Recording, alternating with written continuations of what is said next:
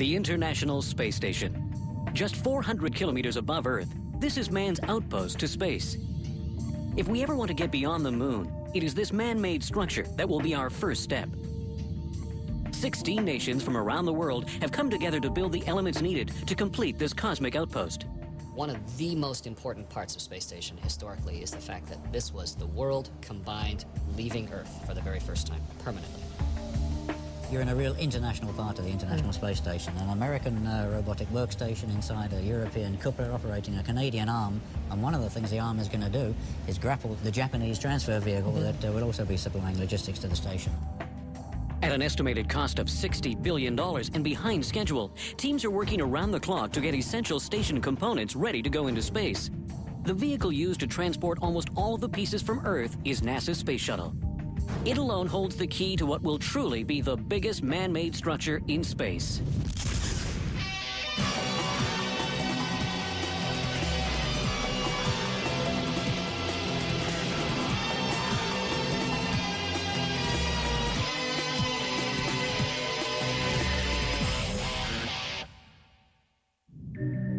Weighing in at more than 180,000 kilograms, the International Space Station orbits the Earth every 92 minutes. As it travels over us at a speed of 28,000 kilometers per hour, scientists and engineers from 4 continents are busy building the parts for this unique research center. These include the Columbus Laboratory under construction in Germany, the Node 3 and Cupola observation deck built in Italy, and the Japanese experiment module now stored at the Kennedy Space Center. Also in Florida, waiting to leave Earth, is an extension to the spine of the space station called the truss.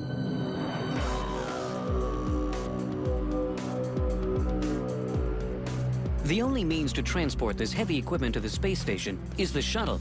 So if the station is to grow, it's essential the shuttle runs as often as possible. Go ahead. Okay, Eileen, our long wait may be over. So on behalf of the many millions of people who believe so deeply in what we do, good luck, Godspeed, and have a little fun up there. Thanks to you, to the launch team, and to everybody in the shuttle program. The crew is go for launch. 10 seconds, go for main engine start. 7, 6, 5, 3 engines up and burning. 3, 2, 1, and liftoff of Space Shuttle Discovery, beginning America's new journey to the moon, Mars, and beyond. Commander Alan Collins confirming Discovery is rolling onto course for rendezvous with the International Space Station. Standing by now for burnout and jettison of the twin solid rockets. Discovery jettisons external fuel tank. The shuttle's destination is the International Space Station.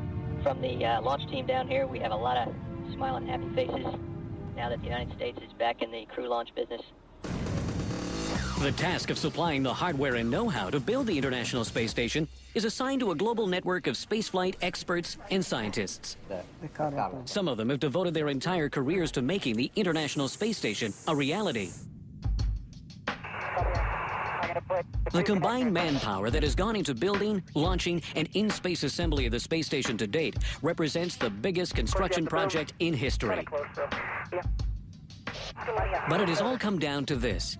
Can they get the hardware and equipment still needed to complete the station into space, and at what cost? Sometimes the cost is more than money and man-hours. On February 1st, 2003, the shuttle program suffered a catastrophic setback. See here. Look at that. Yep, we're getting some G. Let go of the card and falls. This is amazing. It's really getting really bright out there. And Columbia, Houston, we see your tire pressure messages, and we did not copy your last. Roger.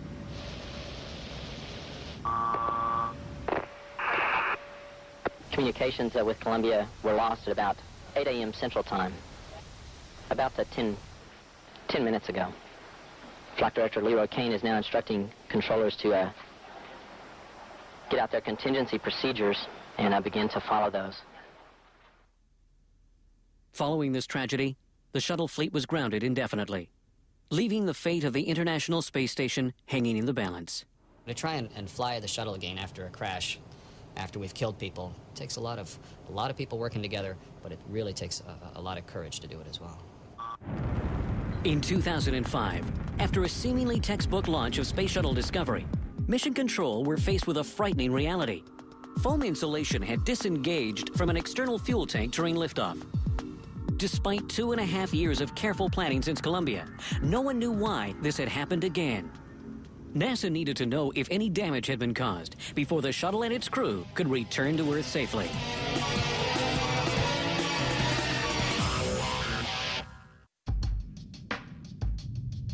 July 2005. Earth waits as NASA prepares to inspect Space Shuttle Discovery for damage. The very future of the International Space Station hangs in the balance. Billions of dollars worth of space hardware sits on Earth waiting for a ride into space.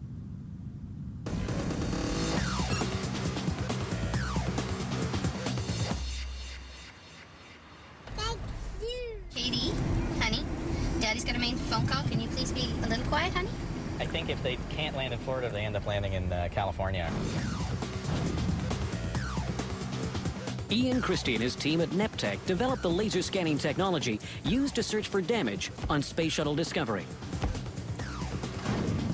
The team have just returned from Houston, where they processed the critical in-orbit scans of the shuttle. This is the first of about a 90-minute procedure sweeping back and forth using the laser dynamic range imager, which is an infrared camera, ensuring that the nose incurred no damage during Discovery's 8.5-minute climb to orbit yesterday. But I bet there's a bunch of flight directors and people in the MMT who are quite happy to have 3D data and will wonder where it is next flight if they don't have it. The nose cap piece of damage actually did have some laser camera data, so yes. Of all the things that they were concerned about, that one was presented there. And that's without having thought a lot about how to get the data. I mean, next flight, lessons learned, we'll be expecting to do contingency stuff, right? Yeah, it seems like whenever they want to look at tile, they look at LCS. The laser camera is attached to a shuttle arm, which maneuvers it around the craft. The scans were a success, and damage to the shuttle was located. A piece of filler from between the thermal protection panels that protect the shuttle from extreme heat on re-entry had become dislodged at launch.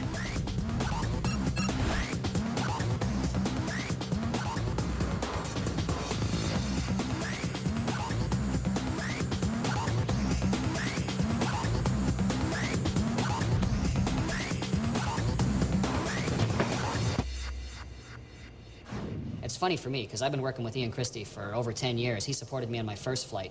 And to see those early thoughts of the lasers and the cameras that we need, to see them evolve and grow into something that made it possible to fly Discovery, those guys should really take a lot of pride in the creativity and the inventions they came up with.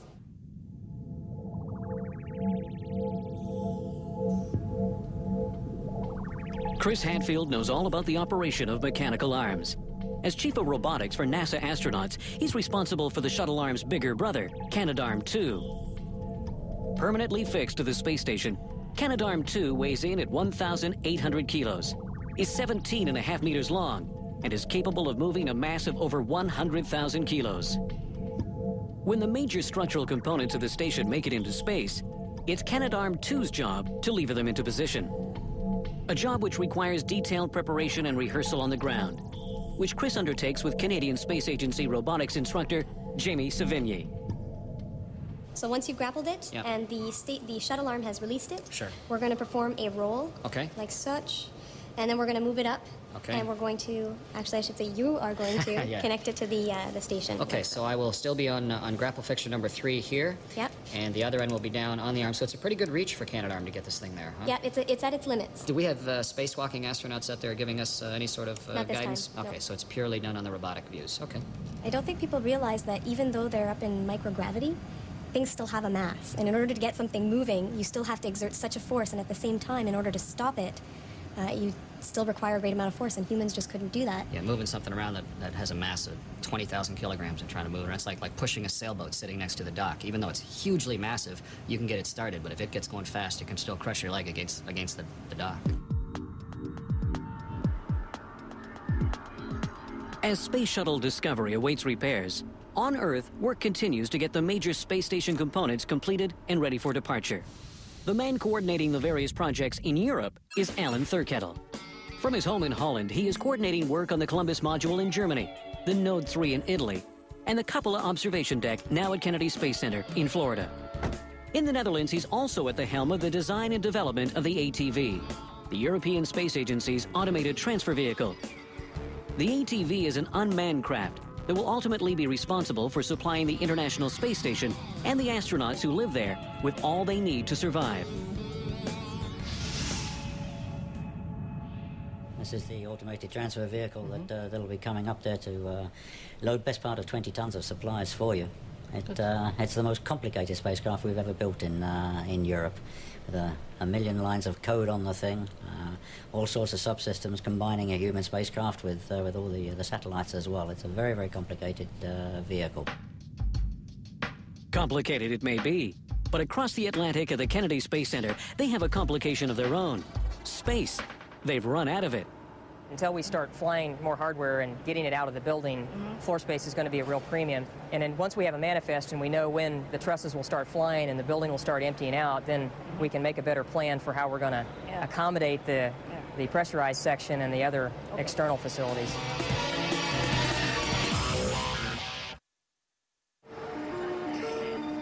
Billions of dollars of space station hardware sits and waits for the decision on the shuttle. It's on the floor of the high bay at Kennedy Space Center in Cape Canaveral, Florida. The Alenia facility in Turin, Italy. And here at the Space Transportation Division of EADS in Bremen, Germany.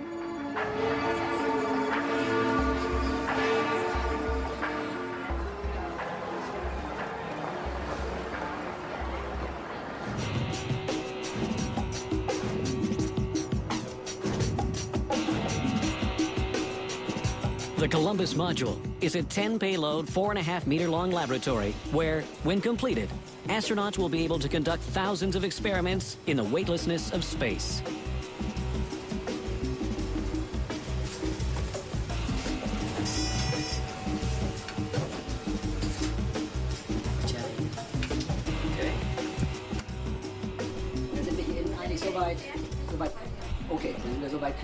But there's a major problem. The wires sent in from the United States are not compatible with the connectors here in Germany, causing an extended delay.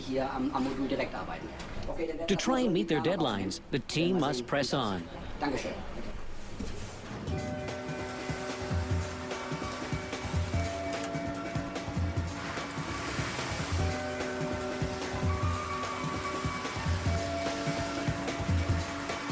Node 3.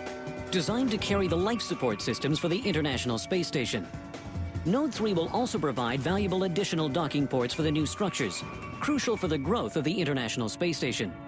But like the Columbus module, it will go nowhere until the work here is complete. So what about the planning today, Dario? Well, we basically have two activities. The first is to check the problem that we have found yesterday. That was on the radar beam? Yeah, on the radar beam. And then we will go ahead with the installation of the EMV valve. So that means that the overnight shift completed the harness installation? Yes, they have found no problem for this night. So. And still today we are proceeding with further two shifts? First yes, and second again, shift? Second shift, again harness, and the third shift also, again harness. Hopefully if we solve this issue on the radial beam, we are back on track, which is very Correct. good. In Italy, the Node 3 team are back on track. But in Germany, the Columbus module team are feeling the pressure. Head of Systems Engineering Rudiger Kledzig and Project Manager Gunther Brandt are behind schedule. Bernardo Patti, Columbus Mission Manager, wants some answers. Just realized that we have taken 9 weeks of delay for Columbus reintegration, and we have taken 2 more weeks of delay for payload integration. So that makes 11 cool weeks. And, okay, if there is a lesson learned, fine, we should not get any more delay. If we don't learn the lesson, which is to control those open works, then we are going to expand this delay. And I understand the shuttle is grounded, I understand a lot of things, but I don't care at all. You know what we want, which is our policy. Yeah, Bernardo, I agree what you're saying. Yeah, and, all the time, but no, it at the doesn't moment, Burkhard Schmitz and Paolo Artusi are sitting with a list and the current schedule and see how they can put those activities into the schedule.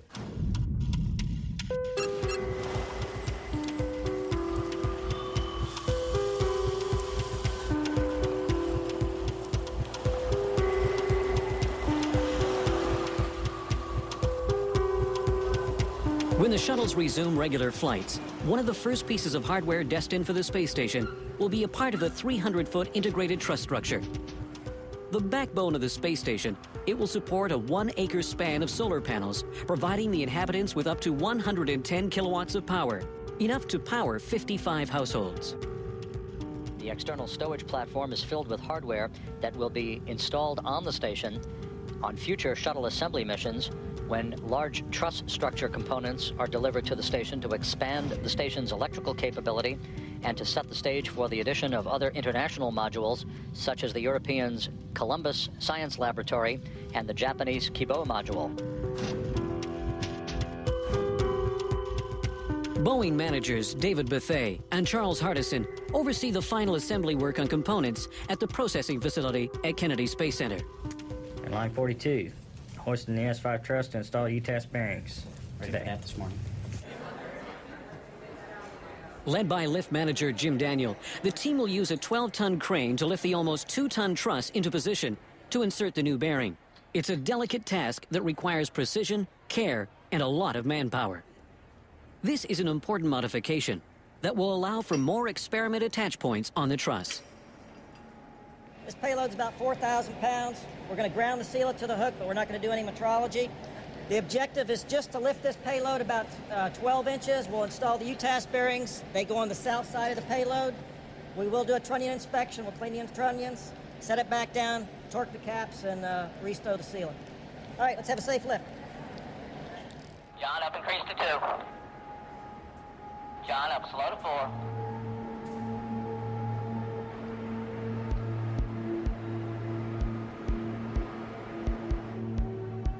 As crews on Earth work up to 3 shifts a day to get equipment ready for transport, in space, fixing shuttle Discovery is of the utmost importance. Houston,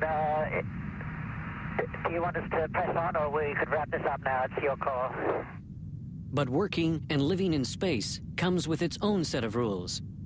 There are things that happen to the human body in space. It's like this super accelerated test bed for the body.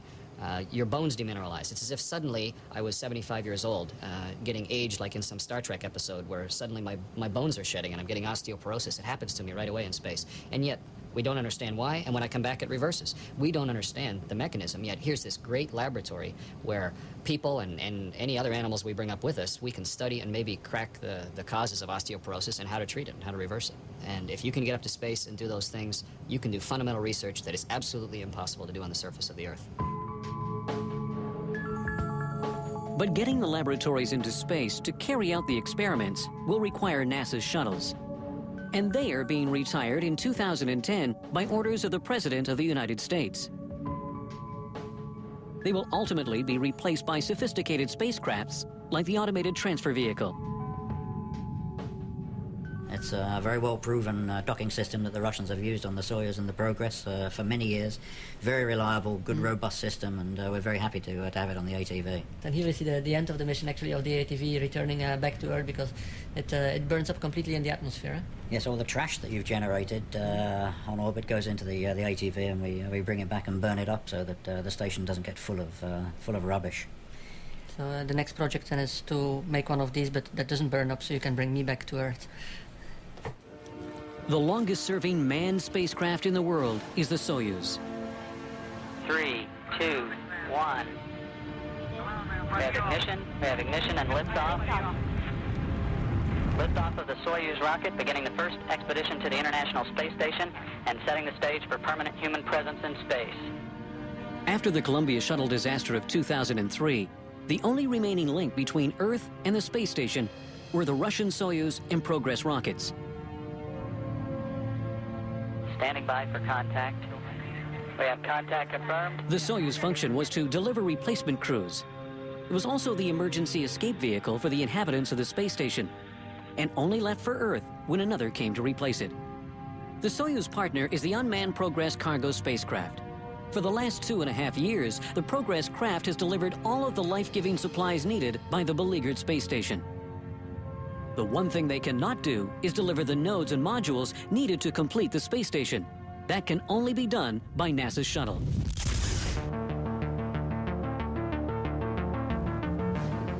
As international partners around the globe hurry to prepare the crucial hardware for the space station, astronauts Steve Robinson and Soichi Noguchi step out into the vastness of space to begin their own important task, assessing firsthand the damage to Space Shuttle Discovery.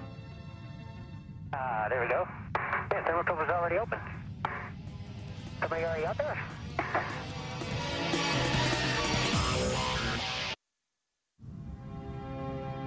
August 2005, and no future mission dates can be confirmed until Space Shuttle Discovery returns to Earth.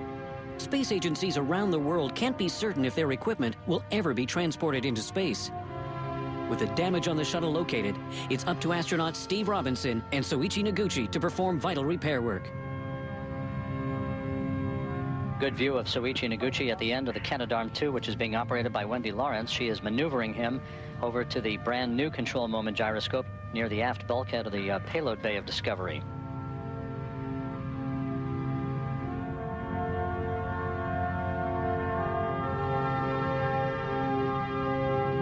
While Steve Robinson and Soichi Noguchi undertake work in the cold, dark vastness of space, fellow astronauts Thomas Reiter and Dan Tanney's office is the pool at the Neutral Buoyancy Lab.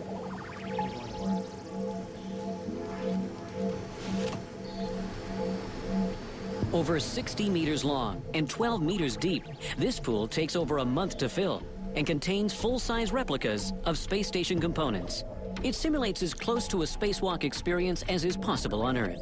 It also gives the astronauts the opportunity to practice and rehearse difficult maintenance tasks on the replica immersed in over 6 million gallons of water. Good morning. This morning we're going to be running the Increment 13 crew, Thomas Reiter and Dan Tanney, through the 12A cleanup EVA-1 task, giving them the familiarity for those tasks. The main focus is to have them really gain as much familiarity with the umbilicals. If they get anything beyond that, that's all extra gravy. With the drink valve right in the middle now, it tucks under the Valsalva, so it's completely out of my way, and I can still get to it. But you can tuck it back in under that Valsalva. Remember, I wanted to bring actually my glasses. Okay. Small things. I mean, I really, not that my vision deteriorates, but my arms are getting too short. Yeah, that's exactly it. Right. Can't find a position where it leaves a completely flat path. Astronaut Dan Tanney trains with veteran Thomas Reiter. Thomas is scheduled to be one of the next astronauts to live and work on the space station. For every hour of walking in space, the astronauts need to do 7 at the pool in Houston.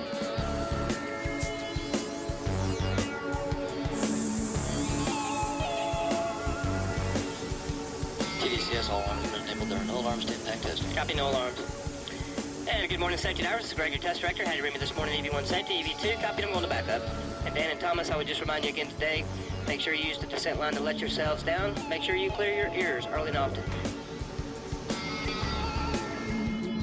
So once you get it out 90 degrees, you can reinsert the pit pin on the lockout arm.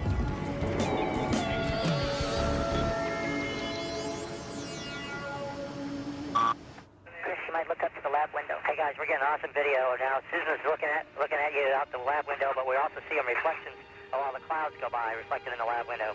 You know, the big difference between this and working underwater in the training pool is even though you're floating in the water, you're still weighed down by gravity in the suit. But when you get to space, you are weightless and the suit is weightless. So you are in fact floating around like a ping pong ball in a cage inside your spacewalking suit. It's the weirdest feeling.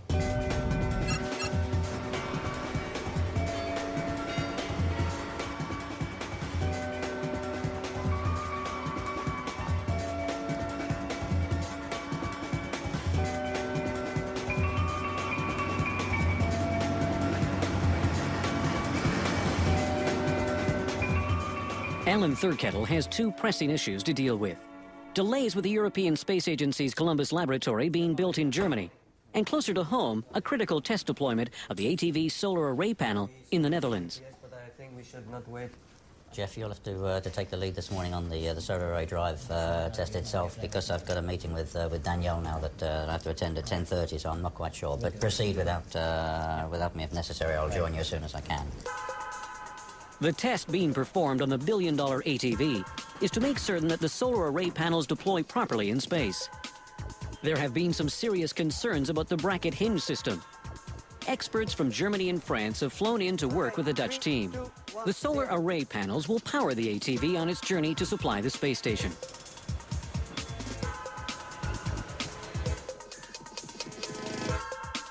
No, that was necessary, the last bit.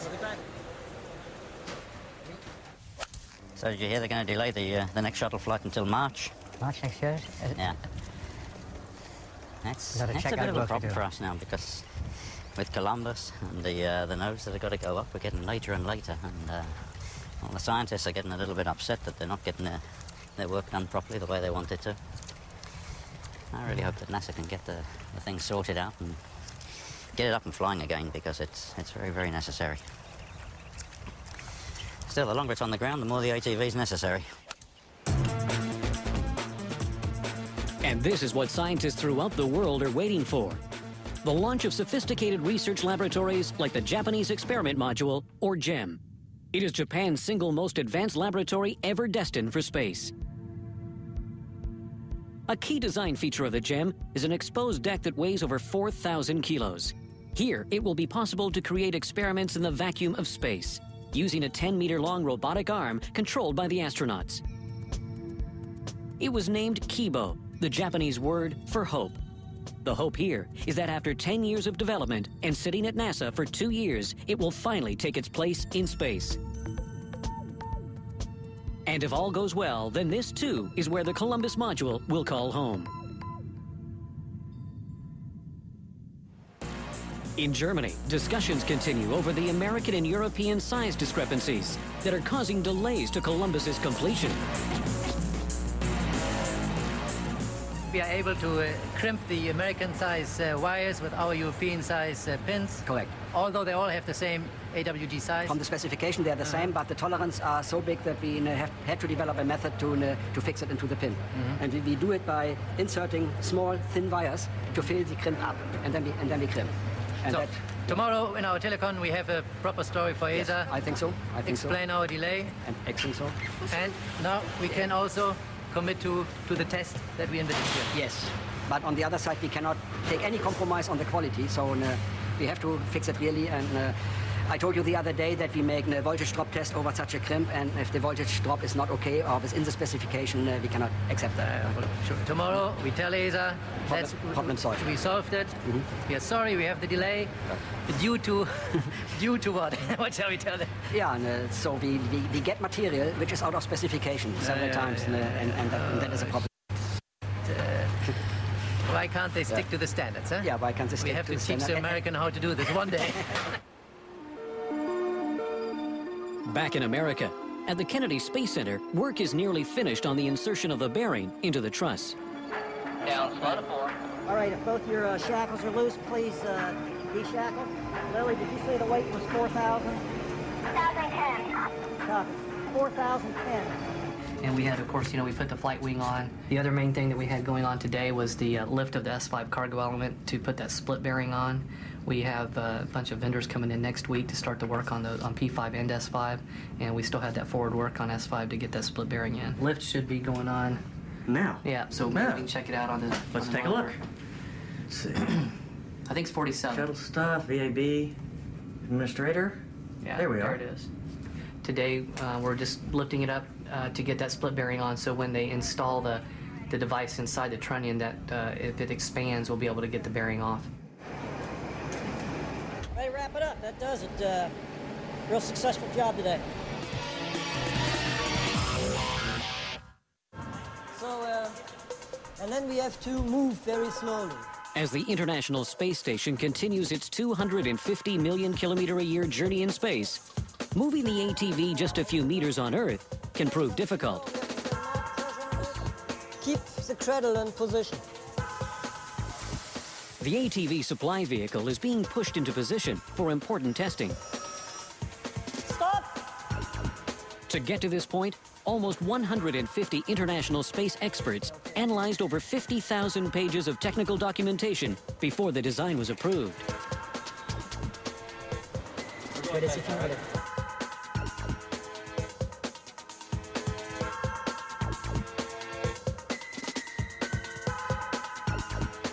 fare poi... Okay, we have finished the check. Okay, thank you. Meanwhile, in Germany, Columbus project manager Gunter Brandt updates Alan Thurkettle. Good afternoon, Alan. Good afternoon, Gunter. Well, I just want to give you feedback on the problems that we had in our harness production. I think we mentioned that there was this stupid discrepancy between this American wire gauge and the European pin. We did all this testing and all these goodies. So now the process is okay, and we proceed in crimping the harness. And yesterday we checked the situation, and I think we can now commit to our test day, the 14th. Yes, I'm not that concerned with what may or may not have caused this slippage, Gunter. What I'm concerned with is the slippage, and the whole schedule that we're trying to work on is to make sure that we finish all the power-up activities on the flight hardware by the end of this year. And what I absolutely need from you is confirmation that you've got workarounds that will enable that still to occur. In Italy, another setback. Progress on the Node 3 is halted when tape securing a heater protection pad comes loose. Something as simple as this on Earth could lead to a catastrophe in orbit. If this becomes loose, could be dangerous for the people inside. Because, you know, these heaters are critical for the operation of the node, especially when the node is not powered in orbit, during the transfer from the shuttle to the berth into the station. This is to prevent freezing and condensation. Next, they need to install a vital valve to stabilize the pressure between the shuttle and Node 3. This valve gives the possibility to reach the same pressure before to open the door, internally and externally, and to have also the change of the air itself, because we have an inlet line and an outlet line. Then they can open the door and have the real access to the shuttle.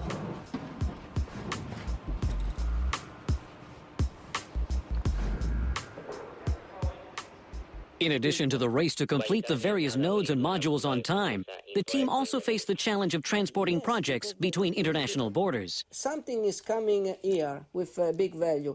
There is an added work of integration and is then shipped back in a different configuration. I understand what you're saying, and I agree that should work, but I'm not an import expert, and I don't know how many logs I will be bending or breaking. If we change something, it's not really easy for us, because then we have to go back to our government organization. As it flies in the freezing temperatures of space, the International Space Station needs protection from the elements. At Kennedy Space Center, a team of sewers put together thermal blankets, which cover every single part of the structure. A lot of the blankets that needed modifications, they didn't want to take the blanket off again. They wanted to leave it on the station. So we had to basically go up there and literally fix the thing. That's where a lot of the hand sewing really came in handy. On a mission in 2001, Dan Tanney and Linda Godwin wrapped insulation blankets around vulnerable solar array drive motors.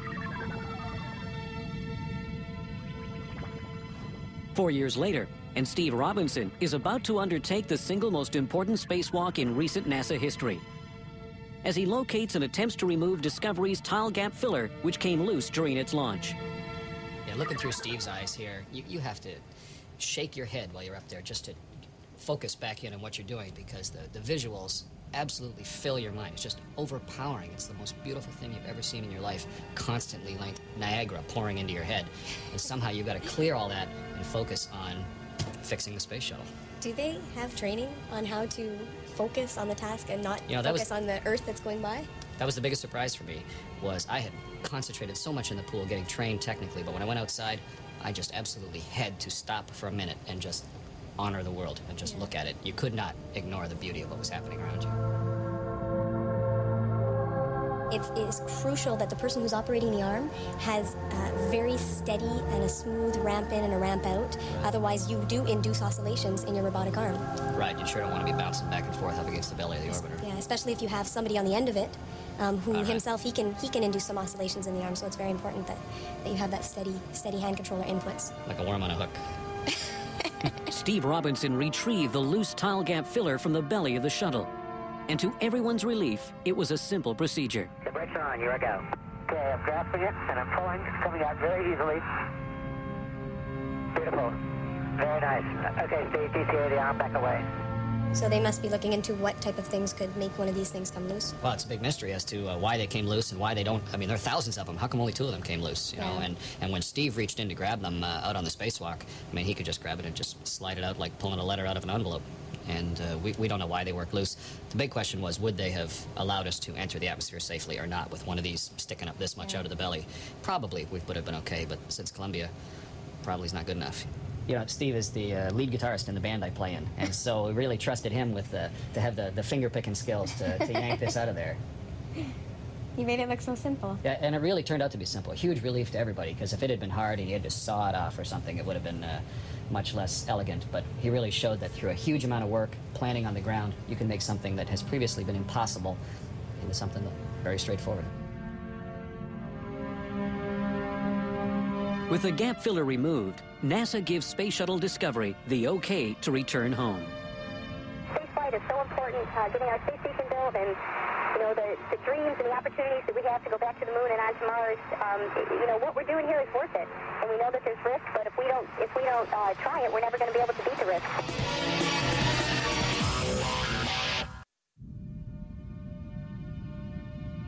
Steve Robinson successfully removed the damaged tile gap filler, and Mission Control gave the shuttle the green light to start its journey back home to Earth.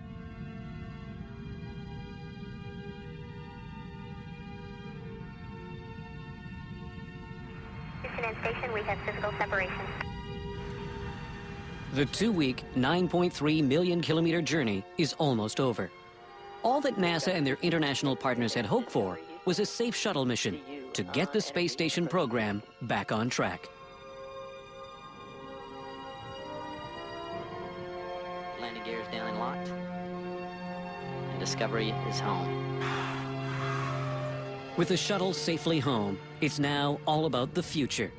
The future of the International Space Station. So, Frank, there's one other thing I wanted to show you, and that's a little element called the cupola.